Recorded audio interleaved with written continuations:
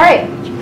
So without further ado, this is Jon Day from SkySQL, and he's going to talk to us about MaxScale.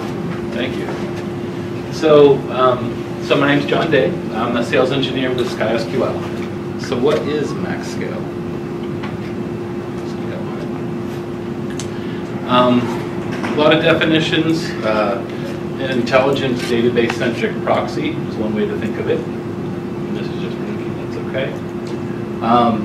Here, sophisticated query routing layer. It's basically something that sits between the applications and the clients and the back-end database, and can do all different kinds of basically man-in-the-middle intelligence. It can route traffic for load balancing. There's different benefits below, but things like high availability, where you can allow automated routing of operations between servers.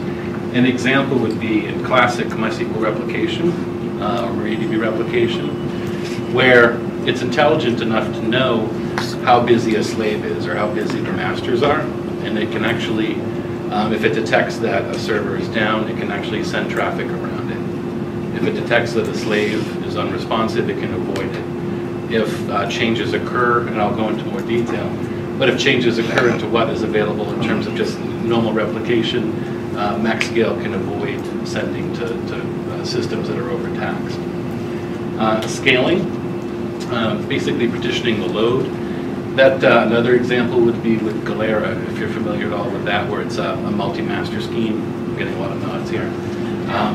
Where if systems are actually busy, if they're doing, like if a new system comes into the cluster, you get a situation where one system will pull out of the cluster, or will become busy, basically giving the news of what's going on to the system that's new to the cluster. And what we'll do is we'll detect that, and again, if the system is, we've detected a machine is otherwise occupied, we'll route traffic around that. So, a couple of examples. MaxScale also has filtering and logging capabilities. It's released in alpha at this point, so it's not all of these things are in place yet. And there's a lot of, basically what we're looking for is help going forward, hearing about what features people want. One of them is filtering and logging. The idea is that you could do auditing with the tool. You could see who was touching what, from the clients to the back-end database. You could eventually, it could even develop into something like a firewall where you could allow or deny different kinds of traffic to the back-end databases. If that makes sense. That's a module that's coming. There's also an authentication layer. And the idea here is when you have a proxy, there's a little bit of latency you're adding to the system, where basically everything is coming through that proxy level. You can actually gain some of that back if you do things like cache authorization. So in this sense, with this basically, when MaxScale starts, it will talk to the servers that it's working with, the databases, and it will actually go and get a list of the users and basically cache who's allowed to touch those different systems. And then as clients connect to the databases, it's caching that authentication out. So if you've got a scenario where there's a lot of connection pooling or drivers that are doing a lot of authentication all the time, you can actually save a lot of, you can gain back some of that latency by having it do the authentication for you. Multiple protocol support. Right now it's strictly MySQL and MariaDB. Going forward, there's actually a module that's in place that can be extended, and we're hoping the community will want to help extend this, where you can actually have more than those protocols supported. So you could have JSON over HTTP, BSON. You could have all different kinds of protocols, and actually have MaxScale do the translation between the client and the database layer. Make sense? Questions? It's initially released as alpha. It's about 6 weeks, 5 or 6 weeks old. The source code is available on GitHub, so you can actually go and download the source code itself. It's, let's see, it's GPL version 2, and it's actually done so that the idea is we want to hear what people want for features, and we'll prioritize based on feedback. or you can actually create your own modules, and that's the idea. There's a core that's doing the actual monitoring and routing, and it's actually gathering the network events, and all that is you can feed different models from that. It supports MySQL and MariaDB 5.5 and later. Galera cluster and MySQL and MariaDB replication are supported, and it supports MHA. Is everyone familiar with MHA? Some are? Okay. It's basically scripting, and it's tools that will actually automate the promoting and the demoting of servers within standard replication in MariaDB and MySQL. And the nice thing with MaxScale is that it's transparent to those technologies. So it's not detecting that the master is sick and then telling it to be demoted and making a slave the new master. It's actually detecting that that's happening either manually or in some sort of an automated way, and then routing the traffic to suit whatever the current situation is. Does that make sense? So it's transparent. It's basically riding on top of however you're scripting and automating those things, and then it's matching the traffic to whatever this current state is. So how would it discover which of my 5 database servers is the master? Based on the rules, it can actually query. It has a login, and it's actually talking to the machines, so it can see which of the servers is actually feeding the data to the slaves. So it can actually tell by the state of the machine if it's a master or a slave pulling data.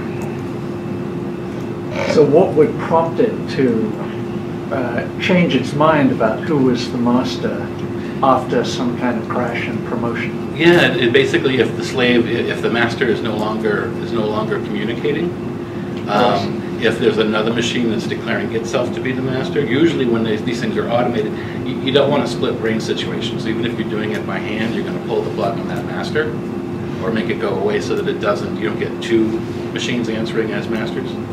So basically, by monitoring the machines that you list, and I'll show you the configuration files, how you put it together, but it'll actually monitor those and then see who has what role and who is being fed and who is pulling information as a slave. I have one more question Sure. on MHA. Yeah. 2 weeks ago, on your website, SkySQL website, Yeah. MHA was listed as a product and it had pages about it. Yeah. Today, it's not there. Well, can we edit it? No. They're working on the website in the sense that they're getting ready for, well, this is new and there's a new release of this and others. Their things are being updated. I don't think it's a conscious thing. We certainly still support it. We actually self-support for it. I'm texting the marketing Yeah. right now. Yes. I'd like to hear, have you heard anything about them? But it's something that we self-support for. So, but we don't own it. It's open source. Right. It's not a product, so to speak. It's something that will and others will support. It's open source. Okay. So these are basically some of the objectives. I'm kind of overabundant here with screens. I don't know where to look, but the objectives it was designed around were to be highly scalable. So it's providing the ability to grow the environment to basically, well, to help you scale things that otherwise aren't designed to be scaled to what this can do. To be lightweight and small because you don't want to add too much latency. Extendable in that you can add to it. Basically when they looked at this and they were thinking of this solution, this tool, the model was basically the MySQL proxy. I think a lot of our people were at MySQL back in the day. And I think they saw that as something that's been in beta for 5 years. And at the time, it was something that wished had continued along where it was going to. They kind of ran out of funding and interest with the Oracle purchase and what have you.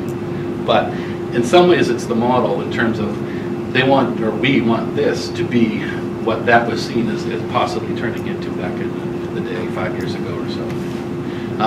There's also HA proxy, which is similar in that it's a proxy. It just doesn't go quite as far as what we're planning to do or hoping we'll do with the MaxScale product itself. So those, I figured I'd mention that. High availability, meaning it should be highly available also. Provide authentication, because that's a place that we really saw that we could save a lot of latency and make up for the pain of having a proxy to begin with. You can really save a lot of time if you cache that. And it also lets you use, right now it's only MySQL and MariaDB style authentication, but if you add other protocols, Kerberos or what have you to that, that's a rich capability to have, you know, to make a heterogeneous environment not so sensitive. And then again, it must be transparent to the application.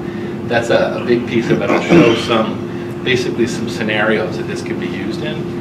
And the whole idea is the application, it's in some ways part of the appeal of Mongo and the NoSQL tools, in that the developers just don't want to know about the backend, they just want to develop.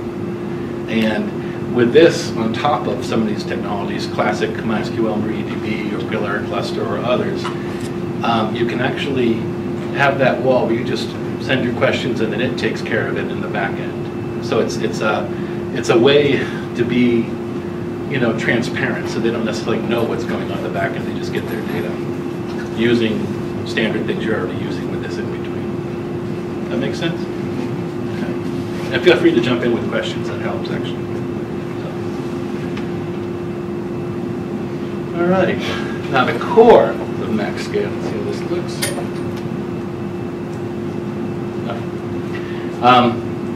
It's an event-driven processor. It's watching the network. It's polling the network. It's looking for incoming connections from the client to the database side, back-end, you know, connections outbound, socket errors, socket closures. It's basically anything happening over the wire is an event to it, and it's doing something with that. So that's what the core actually is.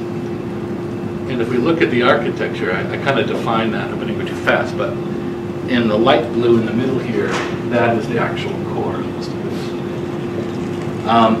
It's open source again, it's GPL, and then we have these other modules. These are the 5 I think they were planning for the first release. There's actually 4 in play, everything but the logging at the moment. And it's, again, alpha. The next version is out in a couple of weeks. It's kind of it's now at 0.4. There's a 0.5. And then after Percona Live, and as we're talking here, probably in May or late April, there will be beta of this coming out. So it's moving pretty quick. At the GitHub site, there's actually connections where you can make comments, you can look at the code, make suggestions on features. And that's why a lot of these, where we're demoing this, is we're looking for some feedback, you know, looking for ideas on where to take this. So, but here, you have the core, which is open source, and then there's an API. It's a RESTful API that the different modules communicate to the core with. So the idea behind that, part of it, is that you don't get GPL coupling that way. All of our modules are open source. You can write your own open source modules. If, for your product, you have a commercial module that you want to write, you want to sell it commercially, you can. Because it's communicating to the MaxScale core, which is actually gathering the events off the network, via an API, you're not legally coupled to have to be GPL yourself. So that's part of the reason for this architecture, one of the strengths. Make sense? I'm not a lawyer, but that's how I heard it, and it seems to make sense. But the different modules I mentioned, authentication, and that's basically caching the authentication from the clients to the back end. I spoke to that a little bit, but it's something where you can use one. The nice thing with this architecture is I can say, okay, take this module out, put a new module in, and I could have my own authentication module. I could use someone else's authentication module. If I'm using, you know, MongoDB or something eventually, I could have an authentication module that would work with that and then use that. So there's this kind of ability to extend it. Protocols right now, it's the MariaDB, MySQL protocols. But the idea there is that you can communicate to Mongo, Cassandra, Hadoop, whatever you want to do, and then monitor its events. The events just come in that core. They get sent to a new monitor maybe that knows how to interpret the state of a MongoDB or something else. You know, you just have your own versions of those modules and you can add them in. There's not a 5 limit. You could have 8 protocol modules all in play. It just happens to be that they started with 5 for this first release. Make sense? Okay. So the protocol is what's let you communicate, obviously. Monitors is the database state. It's not actually logging or auditing. That would be more the filtering and logging module, which is coming. But with monitor, that's what tells you that MySQL replication is broken, you know, the master's down. That's what's monitoring Galera to see that the node is up. That's what's monitoring a slave to see how many seconds behind the master it is. So that's where it, again, is tailored to fit what it is you want to monitor the state of, and it's extendable. The router is actually, right now, it's basically the logic of who's talking to who. It's load balancing at this point. But it's also, there's actually, I'll show you, there's some statement routing that it can do based on reads and writes and some very basic read-write splitting, things like that. Eventually that will be extended to do sharding and other things. So that's what that's doing. And again, filtering and logging is something that will probably be out in a couple of weeks with this first version. Any questions? Okay.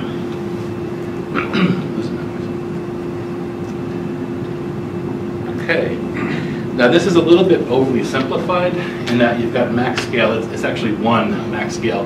In practice, you wouldn't want a single point of failure, so you probably have a couple of MaxScales. They're not overly demanding, believe it or not, particularly at this point, where it's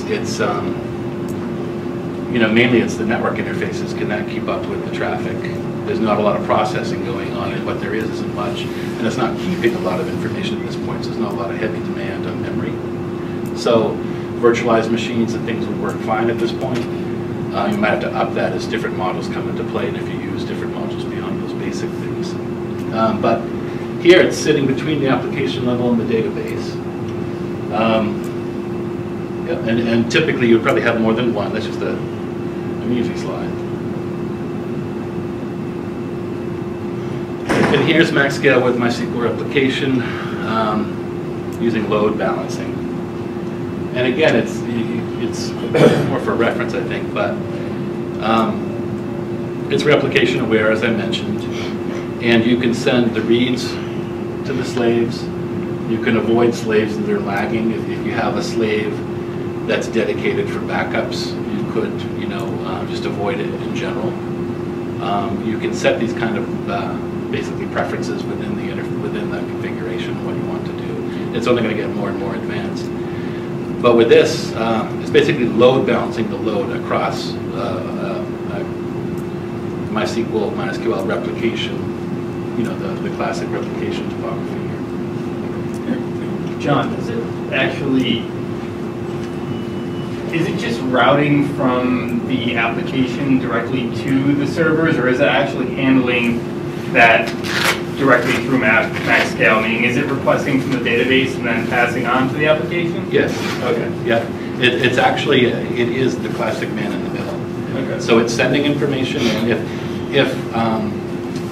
if something is requesting, I want to authenticate, I'm making a new connection, and it's cached, it'll actually just authenticate with MaxScale and then pass, okay, here's the query, get the results back.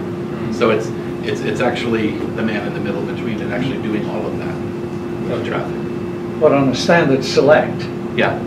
it's in through the request in through MaxScale and the result back through MaxScale. Exactly, yes. Well, through MaxScale, correct. Yep. And is there any plan for MaxScale to provide any caching of those responses? Yeah, I've heard that just recently, and there isn't that's the one thing. There's all kinds of different things people are talking about. I've heard that twice now in the last week. You might have too. It's I might have been on with you. It's where that's what people are looking for it to do.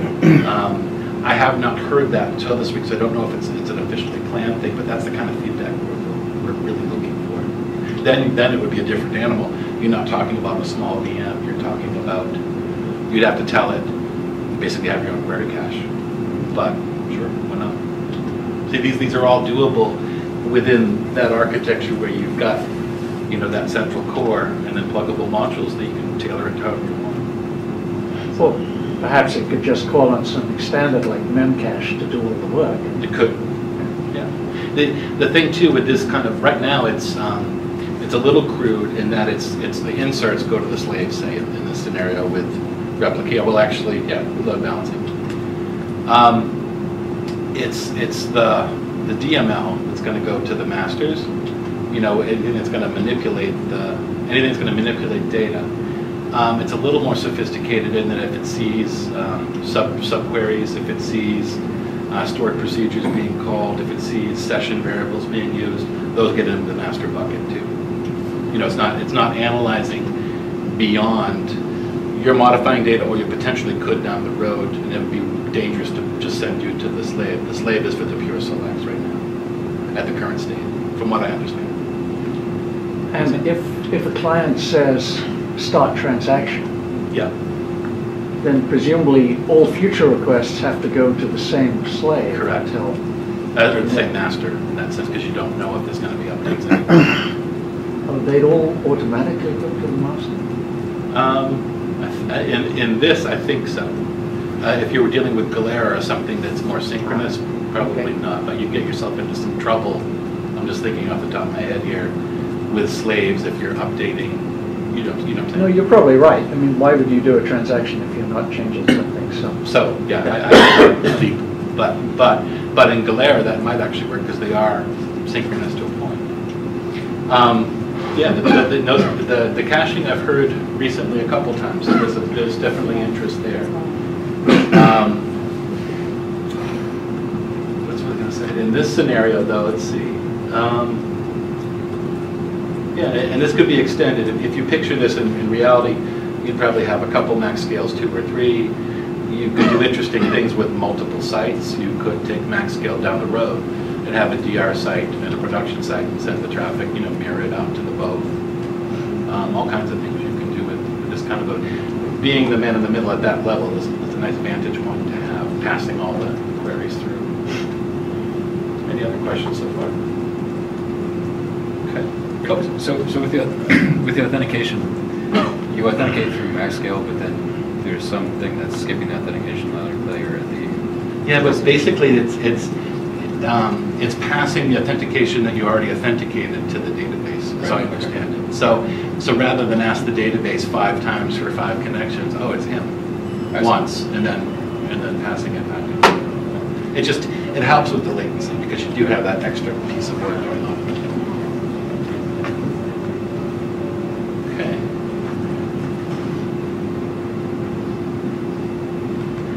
Now Galera is a little bit different.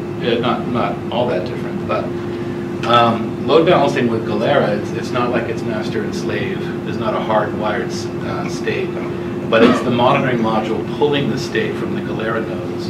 They're all equal masters. It's just that some of them might have left the party and come back, and then are now getting briefed on the current state of what's going on. It could be a new node that's joining the cluster, and then another node will be pulled from service automatically and will feed it the information. That makes sense? So it's not a permanent, you're the slave or the master until your role changes. It's more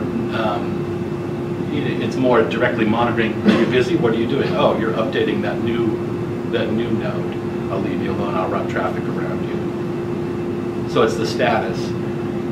I've heard the question asked. Usually people will ask, well, could you write to just one node? And then with Galera, that doesn't make a lot of sense because they all have to write. You know, you write to one and they all get the news and have it. And they're all basically, they're as fast as the slowest node, so having a fast write, it just doesn't fit that way, but that kind of thing could happen in classic replication. Make sense? Questions? Okay. Yeah, so, let's see here. And again, read-write splitting. I was talking about load balancing before, but read-write splitting, 2 scenarios. The application knows, some applications are written with the knowledge of, I'm going to send my writes to this machine, I'm going to send my reads to these databases or these machines. You can actually use this, as I spoke about, to force that at the application. Again, getting back to being transparent and not having the developers have to worry what's on the back end. Just we'll rewrite split it for you. You don't have to tune the application to do it. We'll do it with MaxScale. Make sense? Okay. So actually, I guess like if you have an application, usually you just say connect to database using like MySQL protocol or something. Right? Yeah. So with the previous model, where there's 2 different connections. How would that work? Well, it would be some apps that will actually, rather than use even HA proxy or something like that, they will say, okay, I'm going to write to the master and I'm going to pull. So you're basically taking that tuning and embedding it in the application. Right. Okay. So you're saying MaxScale will still support that result? Sure. Or it can make it so you don't even have to do that. It'll do it. So ideally, in an ideal world, it would do that for you based on the nature of the SQL going by. Okay. Yeah. So potentially you could migrate an older system that does that splitting into something that MaxScale takes care of that. Yeah. Yeah. That's the whole. Yeah. Yes. And again, this isn't. Right now we're talking MySQL. We're talking MariaDB. This could be just as easily Mongo. It could be Hadoop. It could be a file store. Our thinking is bigger than. That's the reason it's called MaxScale. It's not SkySQL MaxScale. It's not SQL MaxScale. It's MaxScale. The goal is something much larger than simply this community's. It could go bigger, be more useful. Okay. So now we're going to talk about the installation a little bit. And I think I'm good on time. Okay. So basically, it's all available on GitHub if you wanted to compile it. There's actually binaries that you can download. Here we're FTPing it from the SkySQL site, but you can go right to our site and just pull the files down if you like, or the file down. When you expand it here, if you guys can see as well, the key thing is that there's a documentation directory, and it's full of lots of PDFs with good documentation. That's the source. Not much to that, other than there is an update coming between probably now and the end of the month, and then a full beta after Percona Live, which will be later April. So you might want to download and unpack it somewhere temporary and bring it back after. Okay, here we're just showing you some of the options. When you start MaxScale, with the help, obviously, --h, there's options for the home directory and the configuration file name, and you can force it to use a relative one, an absolute path name, whatever you want to do there. Pretty straightforward. Typically for the last 5 or 6 weeks that I've been doing it, I'll make a binary, I'll make a shell file where I'll just set some environment variables and then invoke it. And the two that you have to do are MaxScale home and the LD library path for the libraries, and then you invoke it, and then it basically shows you what's going on and what modules it's loaded. Yep. So pretty straightforward. Couple things that, as an ex-security person, make me cringe, but it's alpha. It comes enabled with Telnet, so it's Telnet access for the local machine over localhost. It's not full blow outside the machine. So once you SSH to the box, you can Telnet to it, and as a default admin account of admin, and the password is SkySQL at the moment. Okay, so. But it's alpha, it's the first alpha. As of the beta that's coming after Percona Live, so later April, they will arrange this differently. We'll have other options too. Even now you can, it actually will store passwords in the configuration files in plain text. And the ability now is in there if you wanted to hash that and encrypt it similar to MySQL or MariaDB. So, those two things, it's a little bit, it's Telnet over 4444, and then you can run the different commands. You type help and you see the different commands. If you look here, add user, remove user, those are referring to MaxScale users, not database users. Okay, so you can have different people with different rights to this. You can look at sessions, you can look at different users, you can shut down MaxScale or particular services. The nice thing with this is if you go back to that pentagon with the different modules, I can enable and disable them on the fly. I can change the configuration and reload the configuration on the fly. You don't have to start the server or interrupt anything that way. Okay, that's what these are basically alluding to. I would obviously refer to the documentation. It's fairly complete because it's just a kernel of what it will be someday right now. But the documentation will go through all of this stuff for you. Questions? Okay. Now the configuration itself, you'll see here, I can point with it. There's different things here. There's the monitor section, and you'll find a section for each of the modules. So here it's talking about the monitor module, its name, servers being monitored, username and a password to use with them.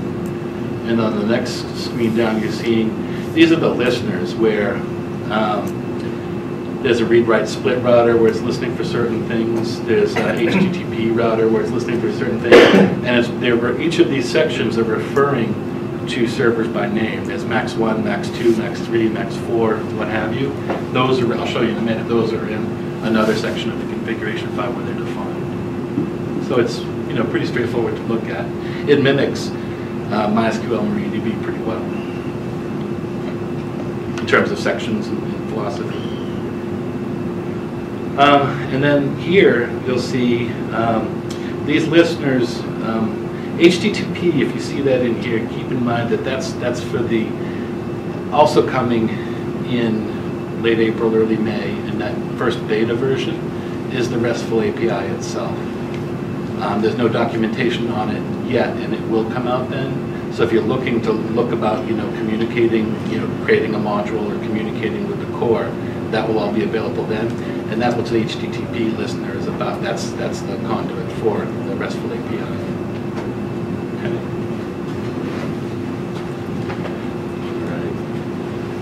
Right. And then here you'll see that the servers themselves are listed. We've got Max 1, Max 2, Max 3, and it's basically the type, the IP address, and the ports, and then the protocols to use. You can use host names if you wanted to. It will resolve. That's fine. Will you put these slides up somewhere so you can see them? Because I don't know about other people, but it's a little fuzzy. It's a little fuzzy, yeah. Yeah, but absolutely. It's hard to see from all the way. Well, I'm going like this here. So. Yeah. No, I'll definitely post it for you. Awesome. Thank you. Yep.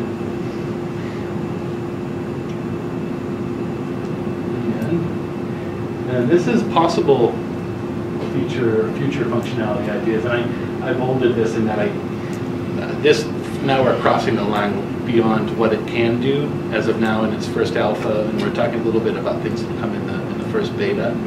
But in terms of things that we're thinking about, now we've already, tonight heard about caching as someone's interested in that. I've heard that before recently.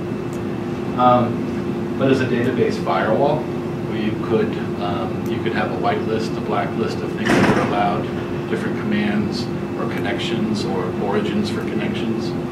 So you could firewall off your back-end databases with MaxScale. Auditing and logging. Again, there's lots of commercial tools that will actually, for compliances, HIPAA, pharmaceutical industry ones, Sarbanes-Oxley, what have you. There's requirements to actually monitor what's going on.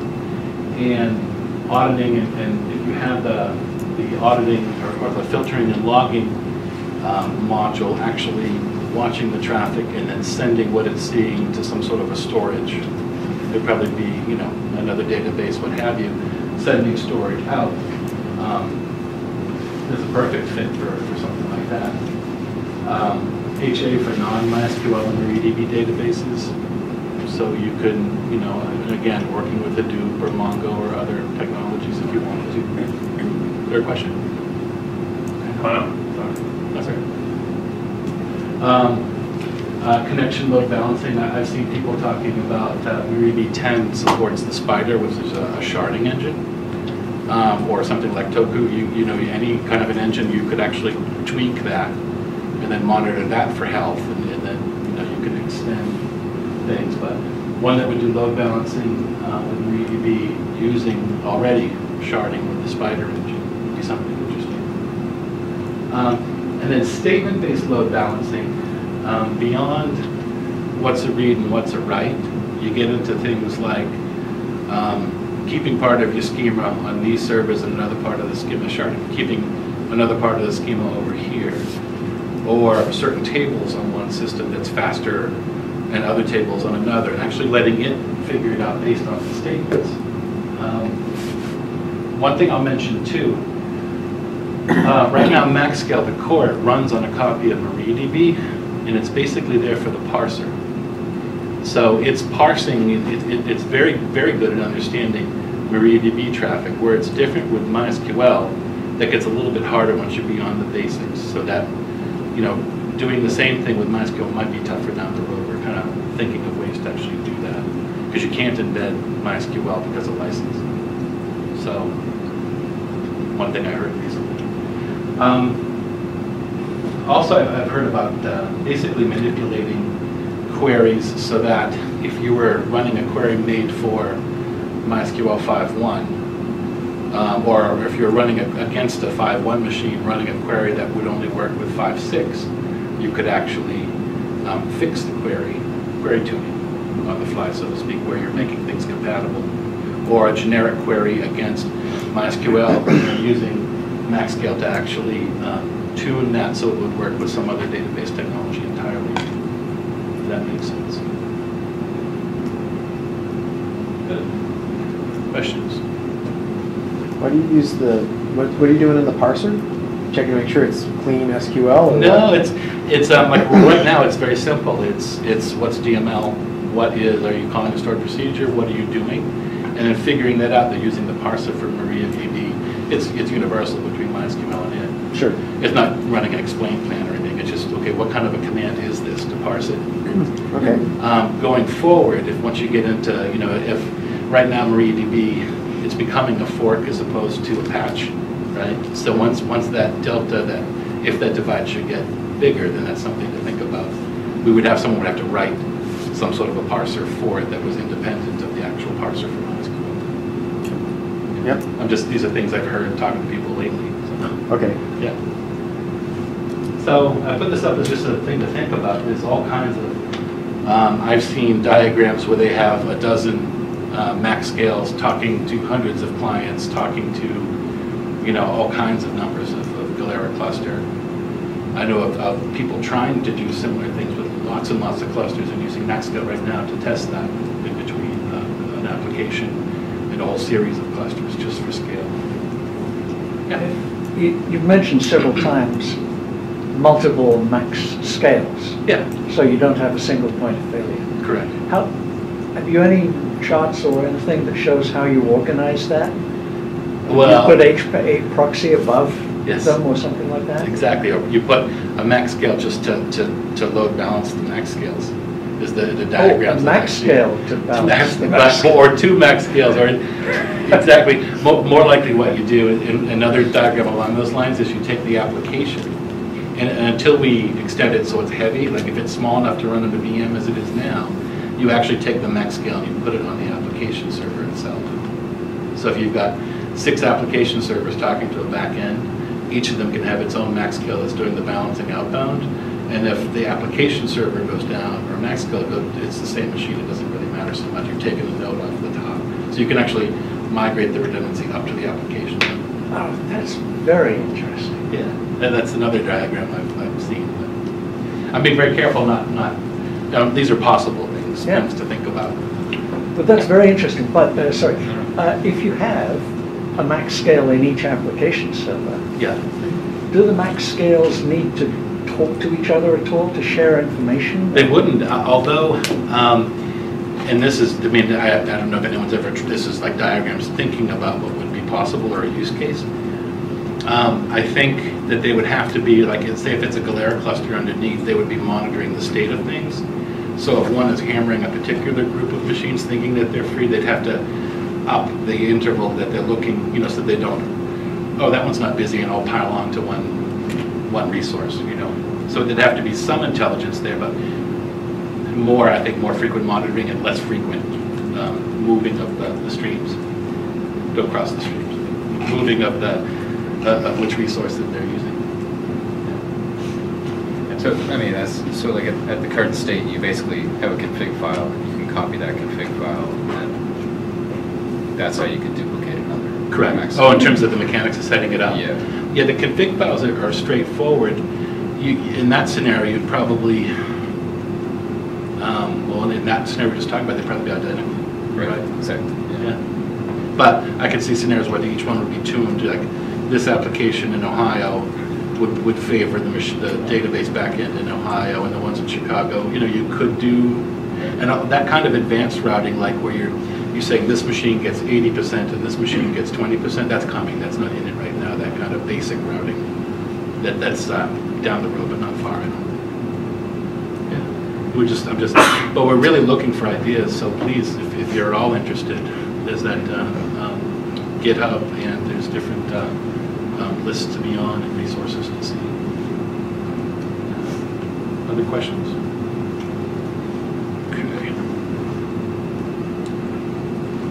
All right, so for more information, a couple things. Obviously, this is the GitHub where you can actually get it, and you can see conversations about where the source is at the moment. SkySQL.com, obviously.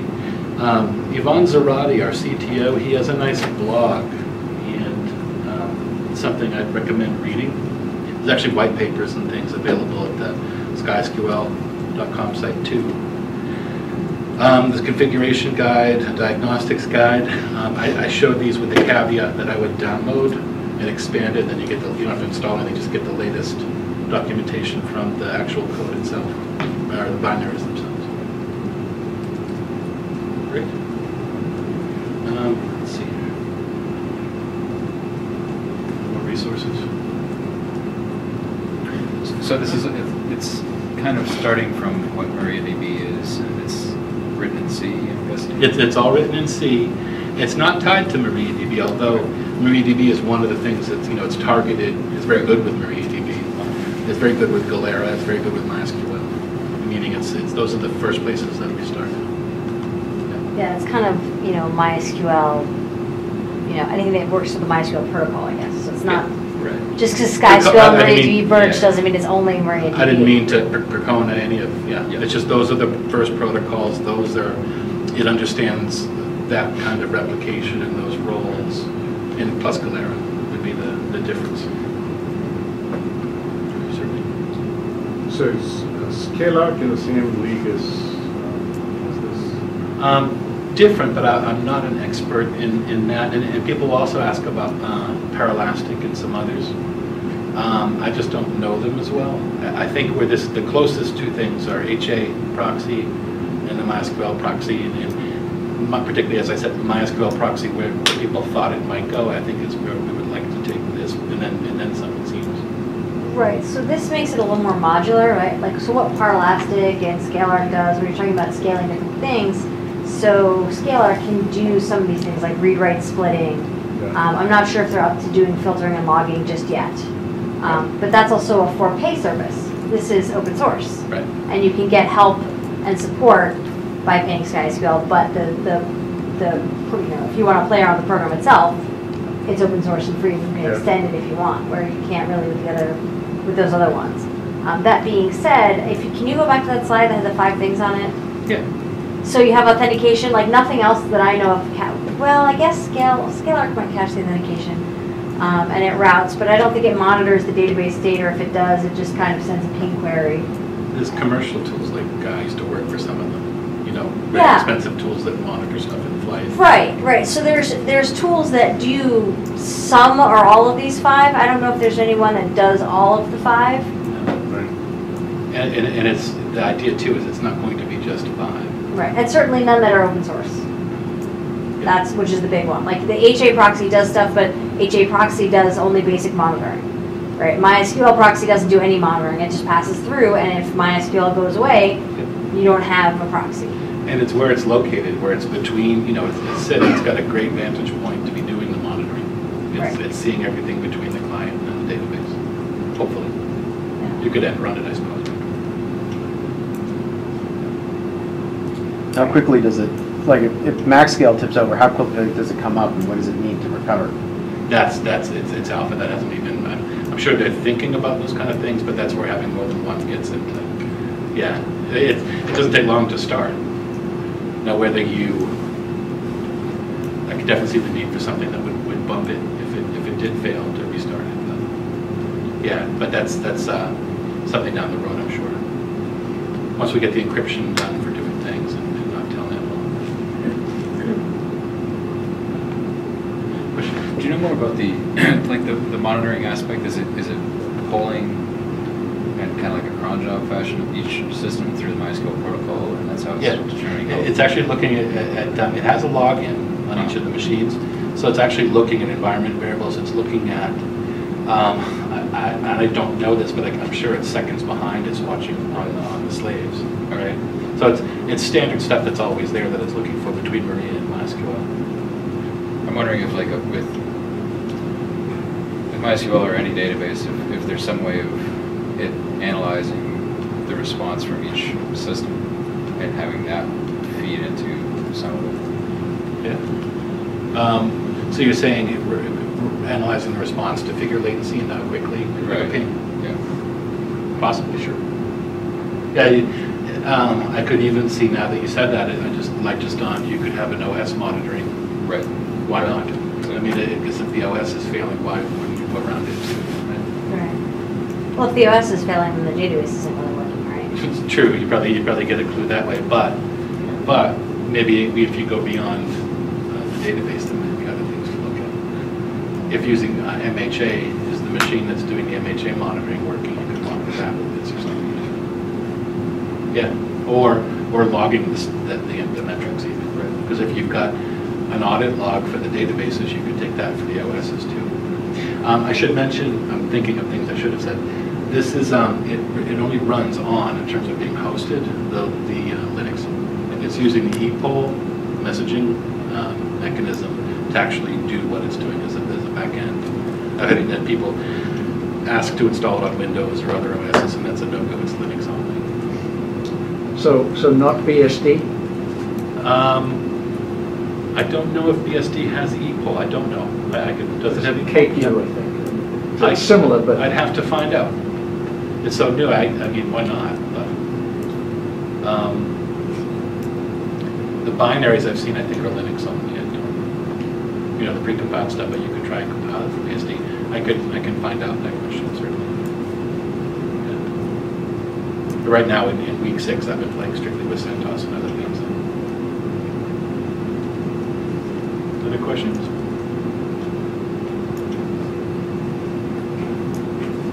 Anyone think they have a use for it? Gonna play with it? No? Keep it in the bank for further. I've heard some good ideas. Yeah, exactly.